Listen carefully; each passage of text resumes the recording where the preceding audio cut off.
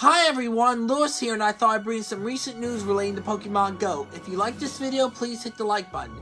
Be sure to subscribe to my channel and hit the bell for alerts when I upload new content to the channel, especially those with disabilities similar to mine. This just in, yesterday, Niantic has announced the next Community Day for the month of October, and it's Trapinch. It will happen Saturday, October 12th from 11 a.m. to 2 p.m. in all time zones. As of this recording, no word on what the move, its final evolution, Flygon, will get after you evolve a Vibria has been announced.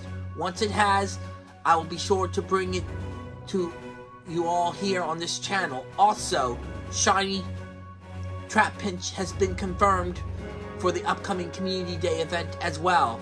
In other Pokemon news, Mewtwo Legendary Raid Hour, which was supposed to happen last night, was cancelled by Niantic.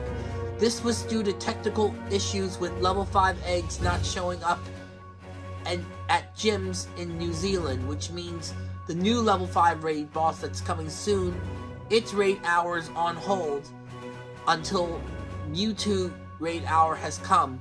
It will be next Wednesday, September 23rd, from 6 to 7 p.m. in all time zones. One more thing, episode 45 of my Pokemon Go Play series could come this weekend or early next week. I will begin production of episode 5 of my Harry Potter Wizards Unite video, which will be about September Community Day in the game, and a vlog about Terror Behind the Walls this Saturday at the Eastern State Penitentiary. For this vlog, I'll be joined by a special guest who I'll be going to Terror Behind the Walls with. Thanks for watching, everyone. You can also follow me on Instagram, Twitter, and Facebook. And remember, it's time for adventure!